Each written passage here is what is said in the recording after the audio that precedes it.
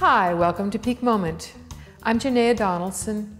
Peak Moment is about community responses for a changing energy future, and today I'm in Vancouver, BC. We're going to be talking about food and agriculture and urban communities. I'm with Spring Gillard. Thanks for joining me. Thank you for having me here. Who herself is into urban agriculture and composting. That's right. And let's go to the Vancouver Food Policy Council. What is this? How did it get started? What are they about? Okay. Well, we are a volunteer advisory board, and we have 20 members. They come from all different sectors in the food system. So there's people from food retail, there's people like me from composting, waste management, urban agriculture, the health sector. So a really broad representation. And then we also have some liaison members, so a member from the city council, the school board, the park board. So it goes into the government and the schools. That's right. All right. And then we actually come under the jurisdiction of the social planning department in the city. So we work very closely with their staff, primarily the food policy coordinator. So there's there's a governmental person who's a food coordinator. Yes. Okay. Food policy Do coordinator. Something, others. She works with us and she interfaces with the community as well. Okay. Okay. Yes. So why did you form and how long ago? Well, this has been a long process. I mean, there was a real passion for food issues in the city. There were a lot of groups already working and delivering food-related programs in the city. So there was a long lead up to it and a lot of lobbying that went on. But ultimately, in July of 2003, the city of Vancouver approved a motion that set about to develop and support a just and sustainable food system for the city of Vancouver. A just and sustainable food system. Now that's not a normal policy that I hear of in cities. It's not normal, and there's only 3 food policy councils in Canada, and we're the 3rd. And there are food policy councils scattered throughout the US, but they aren't the norm.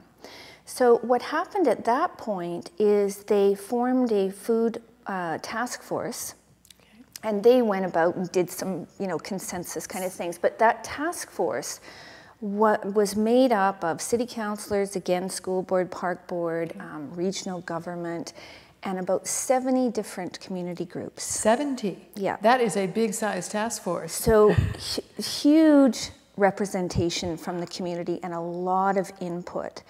And what they came up with was a food action plan, which was approved in December of that same year, 2003, by City Council. And one of the recommendations in the plan was to create a food policy council. And presto, we were Here born. We are. Okay. Yes, so that's how it evolved. So tell me what kinds of, I could imagine with 70 or more people with input and hopefully buy-in, what are the kinds of themes or issues or concerns or, goals, whatever, that council that you're all aiming to work with? Well, it took about a year to come up with sort of who we are and how we're going to work and function. And, we're still kind of jiggling with that a little bit. But our main areas of work have been, we wanted to look at access to groceries. What were the barriers and gaps around people being able to access food? We wanted to look at waste management issues. What are the barriers or even opportunities around recovering food, reusing, recycling food? The 3rd was to create a food charter, and the 4th was to create an institutional food purchasing policy. That all sounds really big and formal, but we can break those down a little. Let's look at how those sort of look on the ground, or examples of each of those. Exactly. Start at the top. Okay. Well, what did I start with? Was it access? Access to food. That was my subcommittee, so hopefully I can speak to that one.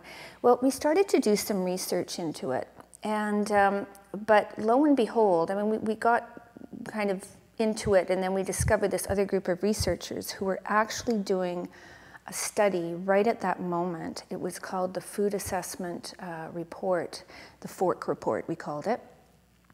Fork. I like that. That's very good. A local group of food researchers, and they were taking a look at the state of the food system right as it was.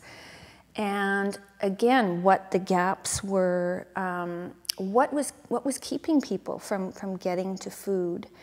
And they came up with a number of recommendations. So we basically took that Fork report and have used it in that area, and that's become kind of a blueprint for us. They did some work for you. Terrific. So I can give you some examples of the recommendations. Publicizing the importance of buying local. So wherever we are, we try and impress that upon people, that buying local is a really good way to go. It supports the local farmers and the local economy. Let's see, what was one of the others? Increasing community gardens. Oh, okay. The number of community gardens. Fostering food-related businesses. And, I mean, I'm just picking them randomly. Food-related businesses, like little restaurants or vendors or processors? Even processors, like the whole food system, that's what we're looking at. So everything from how we grow our food, how we produce it, how we process it, how we consume it, how it's sold and distributed. With the aim to have what? Have more coming from your local area, that's only just one aspect, or just more accessible to everyone that's in your community? I mean, trying to get... Both. Okay. More accessible, and so that, I mean, the definition of food security is to not be afraid, be in fear of hunger, or that you're going to starve. Okay. And the idea that people should always have access to nutritious, high quality, culturally appropriate, safe, adequate amounts of food. That it's not going to be so expensive to be, that it becomes inaccessible. That it becomes inaccessible, or they have to resort to emergency food systems like the charity sector, or stealing, or, you know, so that they have access to it, and there's dignity in that access as well. Nice word, dignity. Yeah. Okay. So that was the Fork report. So that was the Those access. Are some of the recommendations. Yeah, and we'll probably talk about how we are implementing some of those already. The food charter is a really nice one.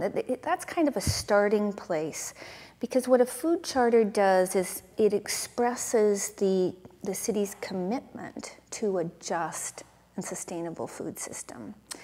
And it comes up with some principles and guidelines that allows the city to form their whole food policy mandate, and enhancing, maybe existing policies within the government. And what I've liked about the process, because we have a draft ready to go to council this fall, so Wonderful. It's come a long ways. Okay. But again, there's been a lot of community input, and we actually held a public forum and invited the food community in to workshop the food charter. So again, it's really about inviting people in, and even a celebration of the food system too. I mean, because we always have food at these events. I'm really glad to hear that. I mean, it's like, if you're going to do food policy, for heaven's sakes, at least eat and drink, and come on. And then you build community. Exactly. Around food. Because, say the word food policy and people are just going to go to sleep. Right. I mean, even in our meetings, which we hold monthly and they're open to the public, we have some food there, and there was in one of the meetings there was it was called into question whether or not we should continue having the cheese and crackers, and occasionally the coordinator arranged for us to have cookies, so we never quite knew, but it was usually cheese because it's around dinner time. And two camps formed. There was the cheese camp and the cookie camp. And the cookie camp is one out, so we have to make sure we eat before we go to our meetings now. Well, the cookies local. The cookies are local and full of healthy stuff, so we're okay. Okay, it passes. You can go on with it. Exactly. So the charter. You're back to the charter. Yeah. So that is ready to go to be presented to council this fall. Give us an idea. What is a food charter? Just the flavor of that, so that other communities who might think about doing that would know. What is that? Well, I can read you the first paragraph of the charter. It will just give you an idea. The Vancouver Food Charter presents a community vision for a just and sustainable food system. It provides principles and guidelines that describe the City of Vancouver's commitment to the sustainable food system, to assist in the development of a coordinated municipal food policy and enhance existing policies and programs through the city organization. The Vancouver Food Charter animates our community's engagement and participation in conversations and actions related to food security. And some of the guiding principles were that we looked at community economic development, ecological health, social justice, collaboration, and participation. So it's a brief document. And the principles are broad and would underlie things even if it's not related to food. It could be related to how you try and live in your whole city in many ways. Well, that's what we mean by enhancing existing policies and programs. So yes, it can add to. Okay, so we were looking at food policy. We're looking at your assessment. Yes. You're looking at, I'm trying to remember the third and the fourth. We had, the other one was a waste management study. And again, we were looking at what are the opportunities, what are the barriers to recovering food waste, reusing it, recycling it. And that report is now finished and it's being circulated throughout the city to like waste management departments and other key representatives. So that report was very interesting to me, even though I didn't work on it, but that's my background. And I'll give you an example of one of the things. Why don't more retailers compost? Thank you. I was going to wonder about that. So even though services exist, I mean, not everywhere, but certainly in Vancouver, so some of the barriers. Services exist to what? To pick up excess food waste. Okay, from the clippings from the grocers, right? Yes. Or the moldy restaurant. food, or the restaurants. Okay, the prep food. Yeah.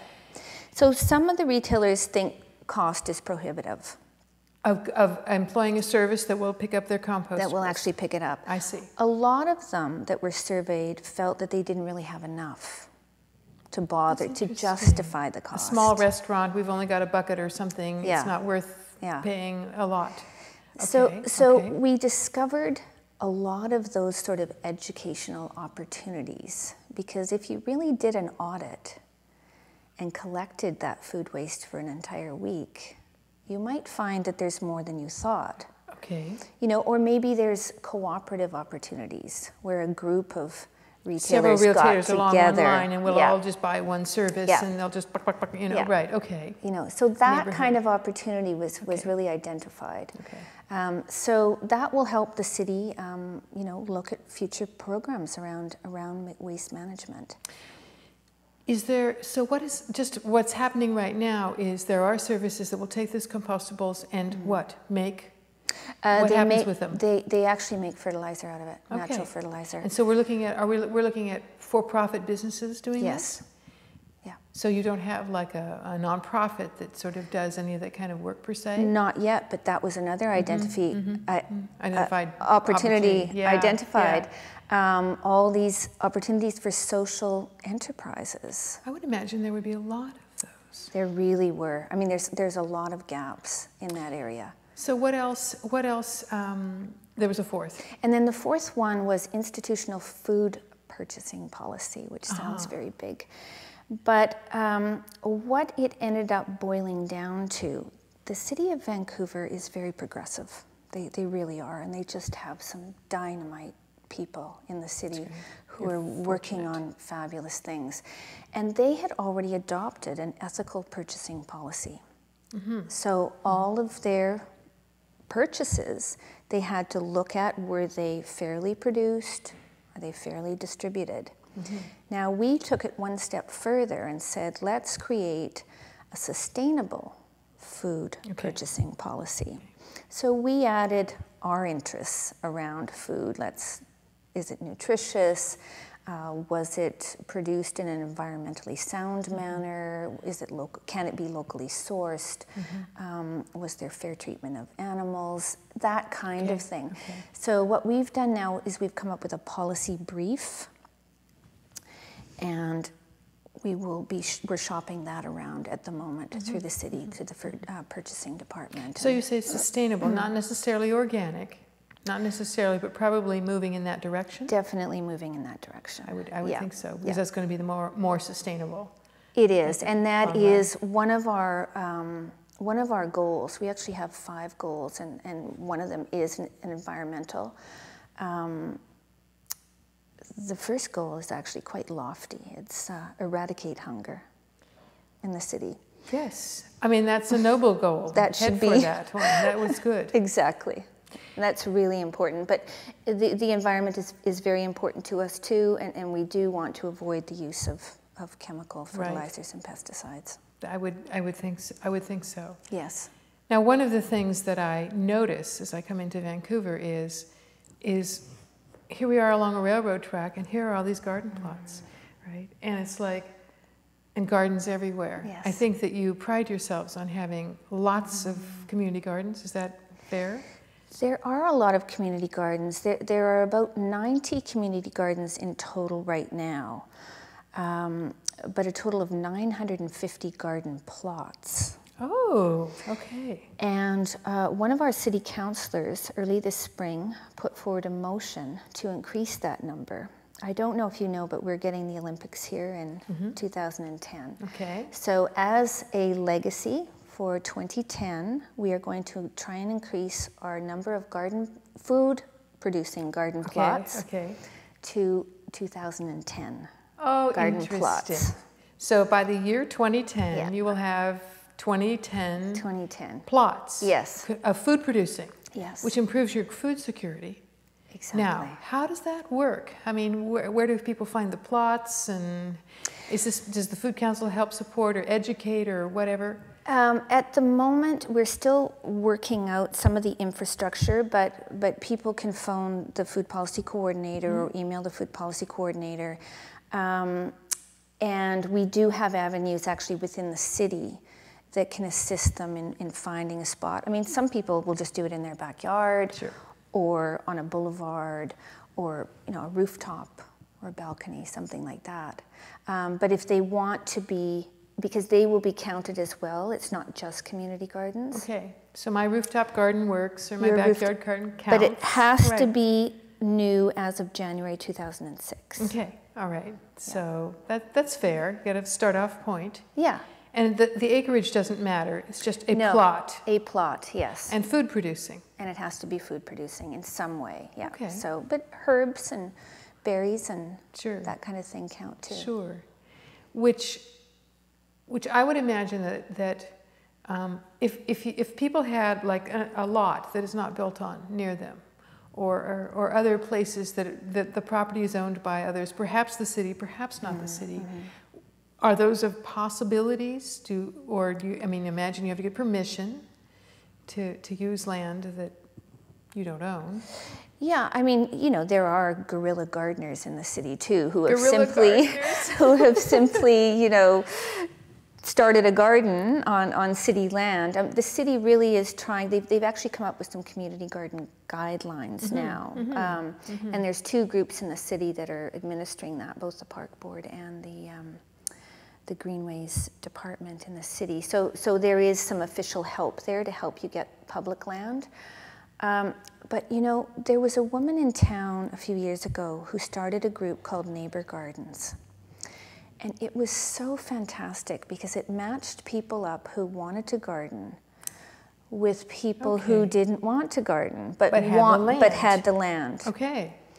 And she did that for several years, and it was a huge success. But unfortunately, she up and moved back to Australia, and no one else has picked up this great little idea. And I think that's a fabulous social enterprise idea too.